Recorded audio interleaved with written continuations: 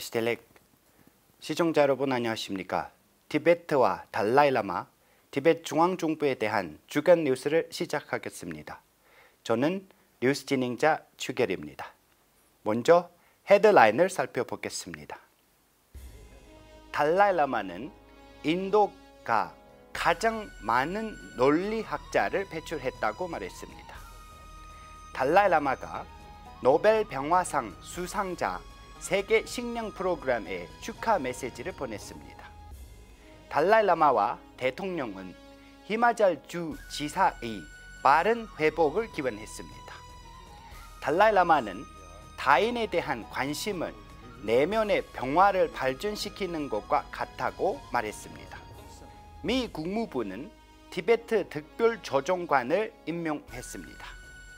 달라이라마의 유럽연합에 관한 생각과 존경을 다룬 가상 토론회를 열었습니다. 티베트 이해 단체 EP에서 중국의 강제 노동 수용소 문제를 제기했습니다. 갈미케아에서 달라이라마의 방문 기념을 위한 성전 건축 기공식을 가졌습니다. 대통령 럽상생기는 중국의 UN 인권이사회 이사국 순철은 유엔의 신뢰성에 대한 얼룩이라고 비판했습니다. 전 인도 대통령 고 압둘 칼람의 89주년 기념 프로그램의 수석 게스트인 달라이라마는 지난주 목요일 평화로운 세상을 위해 함께 일하다라는 주제로 강연을 했습니다.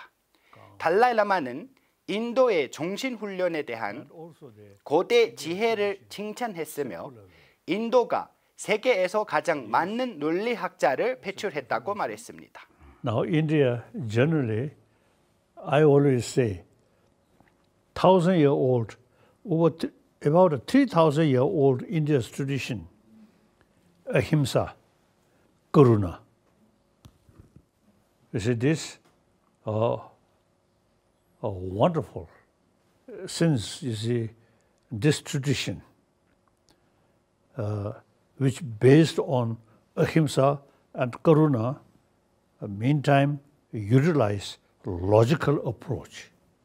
압둘 칼람 국제재단은 많은 젊은이들이 달라이라마의 의견과 제안을 물을 수 있는 가상 세션을 마련했습니다. 달라이라마는 2020년 노벨 평화상 수상한 UN 세계 식량 프로그램에 축하 메시지를 보냈습니다. The Norwegian Nobel Committee has decided to award the Nobel Peace Prize for 2020 to the World Food Program.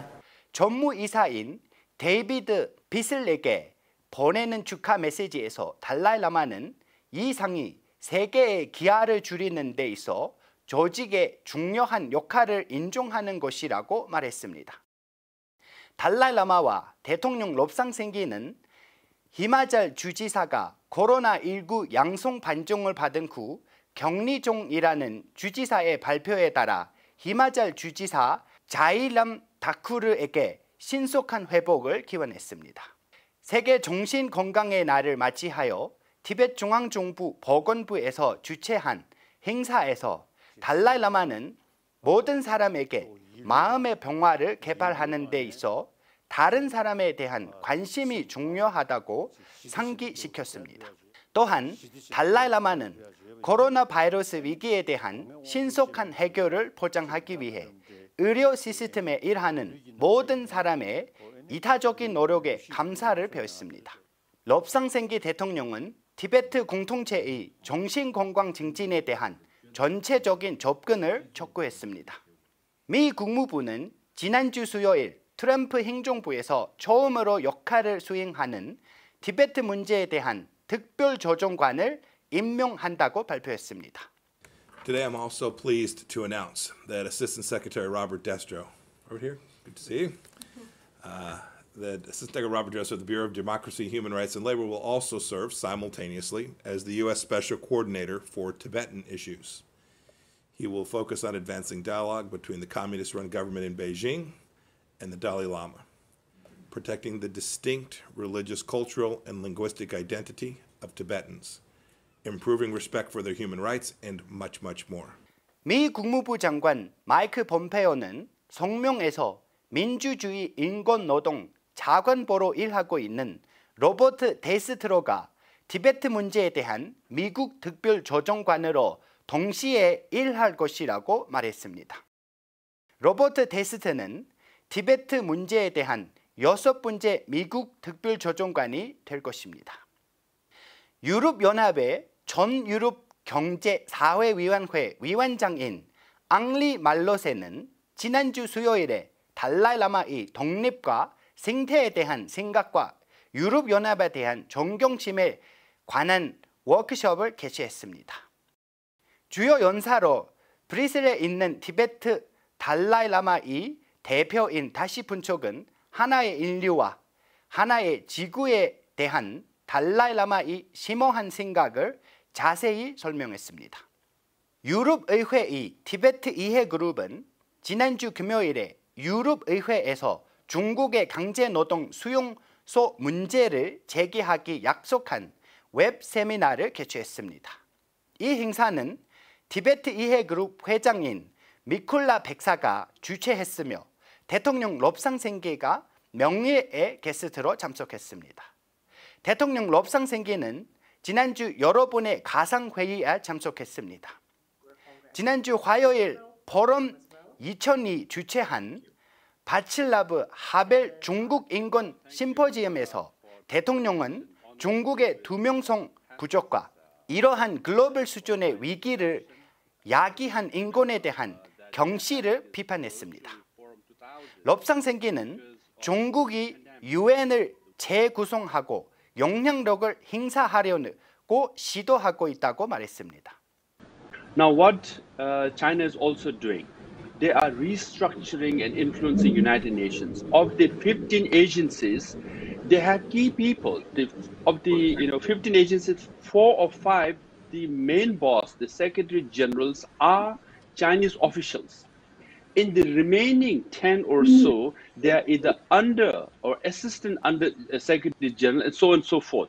Already, they are in the United Nations agencies. 대통령은 중국의 티베트 합병 70주년의 중요성에 대해 도이치 웰레 앤서니 하버드와 대화를 하면서 이 기념일은 티베트 국민에 대한 분열, 불법 점령 및 폭력적인 점령을 의미한다고 말했습니다. According to Chinese military archive, from the month of March of 1959 to October of 1960, 87,000 Tibetans were killed. And 98% of monasteries and nunneries were destroyed. 99% of monks and nuns were disrobed. So yes, it means for us, the anniversary means destruction, illegal occupation, and violent takeover of the Tibetan people. 러시아 티베트 사무국은 1999년 달라이라마의 방문을 기념하기 위해 갈미키아 게치네리 공화국의 불교 사원을 건축하기 위한 획기적인 인식을 수행했습니다. 달라이라마의 방문 기간 동안 달라이라마가 가르침을 주셨고 미래의 불교 사원 건설 장소를 봉헌했습니다. 이 지역의 달라이라마의 대표 델로 림보치는 달라이라마의 갈미키아 방문 사진 앨범을 기증했으며 미래 사원의 기초를 놓기 위해 모든 신성 불교 장소에서 흙이 담긴 항아리와 달라이라마가 기증한 특수 물질을 기증했습니다.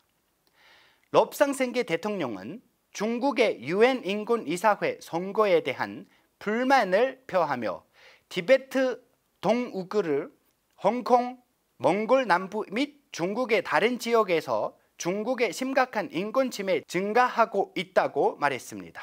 유엔 인권이사회의 신뢰성에 지워지지 않는 얼력을 남겼다고 말했습니다. 중국은 지난주 화요일 뉴욕에 있는 유엔 본부에서 진행되는 75차 정회에서 유엔 인권이사회에 선출되었습니다. 결과는 상당히 예상되었지만 선거로 인해 이전 선거에 비해 중국에 대한 지지가 감소했습니다. 아시아 태평양 지역에서 4개의 좌석과 5개의 경쟁자로 중국은 139표로 4위를 차지했습니다.